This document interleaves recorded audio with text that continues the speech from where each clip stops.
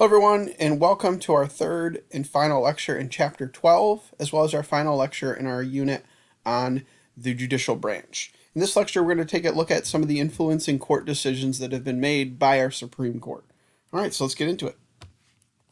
All right, so the decisions of the court. Now there's 5 things that you need to consider when our Supreme Court actually makes the decision, or they consider. One are the existing laws. You have to also think about the personal views of the justices themselves. Even though they're supposed to interpret the law, those personal views can come into it.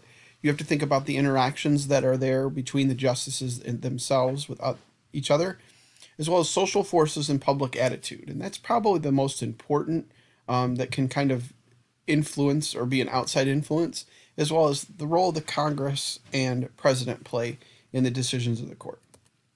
All right, so basing the decisions, remember, the law is the foundation, and justices are supposed to be unbiased. Their decisions have to be on the principles of the law, but as we know, that's not always the case, but they do try as much as possible to be as unbiased. Okay, now, there's unclear meanings of laws, which can create difficult decisions, or just the ideas of the interpretation of the laws. So how you interpret the Constitution can mean that it's difficult to actually make a determination or understand the limits on what's there. And that's why there's these legal questions. It's why these are very, very important cases. Or like when we take a look at a few moving forward, they're dealing with substantial federal questions that they're taking a look at. Now, the justice's job are these 3 things. They have to interpret the language of the law. From there, after interpreting it, you want them to determine the meaning. And then 3, they have to apply the circumstances to the actual case. So how does that law apply to the case? And the interpretations can only relate logically to the Constitution, and the Constitution only. They can't bring outside stuff in. Now, the views. Active interest in the cases is important in the issues that the Supreme Court has to take a look at. Now, differing opinions are possible. You know, you might have some people that are looking at, hey, we need to protect individual rights versus crime rates, or have a different viewpoint altogether on something that's not necessarily there. And that's okay. You want the differing of opinions there. It's part of the discussion. It's part of deciding the legal questions that the Supreme Court's taking a look at.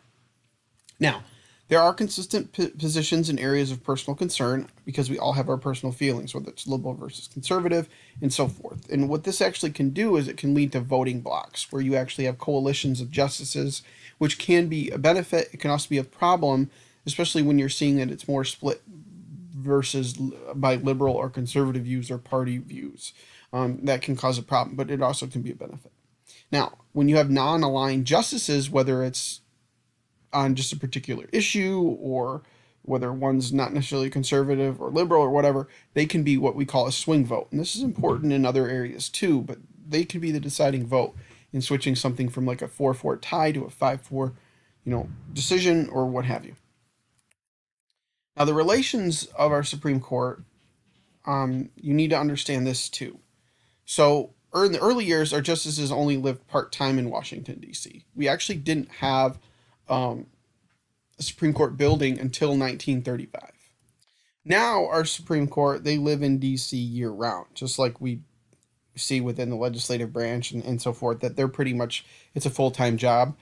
Same thing here. It's a full-time job for them. They're living there year-round. But even though we have these 9 justices and they're supposed to work together, for really all intents and purposes, they are operating as 9 independent law firms, and most of their communications done in writing or email or over the phone because they have so much work. And, you typically see the courts themselves, we don't really hear much from them. You don't want to hear much from the courts because if you do, that would actually undermine their integrity, and you don't want to see courts in open conflict, and they avoid open conflict for that reason. If the integrity is gone of the Supreme Court ruling, then nobody's going to follow it. Because remember, they don't have enforcement power. Now, as always, the more harmonious the court, the better they get along together, as well as, really anything. If people get along together, you're going to have easier time working together, common solutions, even if you have people that are varying different decisions. Now, this also can help if you have a strong Chief Justice.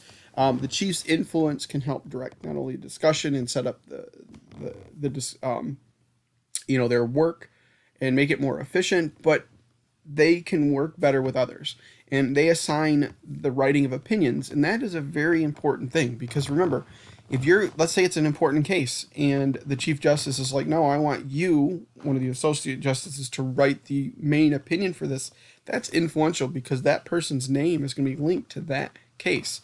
And that can help with the relationships of everybody across the Supreme Court. It also can hurt too. Somebody might feel slighted because remember, they're people too. All right. So now, court and society. So public support and social forces are also a driving force behind a lot of the things that go along with the Supreme Court. More indirectly on an everyday basis, but they can be more direct depending on what's going on and depending on the case that's in question. Because remember, enforcement, they don't have enforcement power. So cooperation and goodwill of others, as well as the other parts of government at the local level all the way up to the president, can be very helpful for them to make sure that their authority is there. And they have to have public support. Now, social forces, societal changes, the attitudes that are going on, the practices that are going on, they can change or have an effect on the decisions of the Supreme Court. And generally, the decisions of the court themselves actually can reflect these changes in society if the movement is strong enough. Okay? And we're seeing that going on now, whether it's the stuff with George Floyd or if you go back to the 1960s. Typically, we're talking about civil rights stuff here because remember, the civil rights, civil liberties and civil rights are most of the cases that the Supreme Court deals with. All right, so now let's get into some of the cases that the Supreme Court that have been influential decisions. Now we've already talked about a lot of these, so talking about Plessy versus Ferguson and Brown versus the Board of Education isn't anything new. So you guys should already know this, but just to go over it again, remember Plessy versus Ferguson was a Louisiana law that stated people could be in separate facilities, in particular in this case on railway cars, but as long as they were equal. And Homer Plessy, who was, the plaintiff in this case, appealed to the Supreme Court. The Supreme Court said no, they upheld the Louisiana law, which basically established that you could have separate facilities as long as they're equal. We know that those facilities weren't equal. But as the nation changed, in particular after World War II and into the 50s, you're seeing race relationships change and a changing atmosphere, rising number of civil rights groups. The war itself changed a lot of the actions in positions of people in society, whether were blacks that were fighting in World War II or working in factories or other, minority groups. That changes in the atmosphere. So by the mid-50s, you see in the case of Brown versus Board of Education, the Supreme Court rules that Plessy versus Ferguson, separate but equal, was unconstitutional because it violated the 14th Amendment's Equal Protection Clause. And they used it saying, look, this is a constitutional issue and it's in violation. But this is a change. This is an example of how the social changes of not only the country, but the justices themselves can overturn previous rulings. Now, the balancing of power of our Supreme Court. One of the things that helps balance the power of the Supreme Court is the president's influence. Remember, the power to appoint justices is given to the president with consent from the Senate. Now, when a president has the ability to appoint more justices, that generally brings the court closer to them because they're appointing somebody that more than likely is going to follow what they might want to have done or have the same positions. We've actually only had one president in our history that actually has never appointed a Supreme Court justice, and that was Jimmy Carter. Everybody else has appointed at least one. And then with that, the president can help the court enforce those decisions. Remember that the courts don't have enforcement power. So when the president works well with them and is closer to them, they're more than likely going to use the federal government, the executive departments and agencies to help enforce those decisions of the court. And then that kind of trickles down to the states and local governments as well. Now, from a Congress standpoint, Congress can limit the court's ability to hear certain cases because they have the power to actually establish their own courts. They can pass laws or introduce bills to limit the court's options, which can happen. It doesn't happen a ton. They can actually reenact a law in a different form or tack it onto another bill if it's rejected. Kind of one of the main issues that tacking stuff on that can be a problem that slows down our legislative branch. They can propose amendments because amendments can kind of circumnavigate that because they go into the Constitution. They can set the justices' pay. They can set the number of justices. So we have 9 right now, but they can actually raise that number or even lower it. And then remember, confirmation power is a big part of it as well. All right, guys, that's all I really have for you in this lecture, just in terms of what are the influencing parts and decisions. There's a few links here if you guys want to take a look at them. The CNN video is just kind of showing you what the actual inside of the Supreme Court little tour.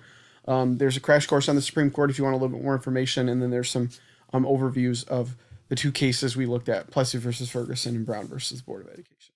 All right, guys, I hope you learned a lot, not only in this lecture, but in this unit, and have a good one.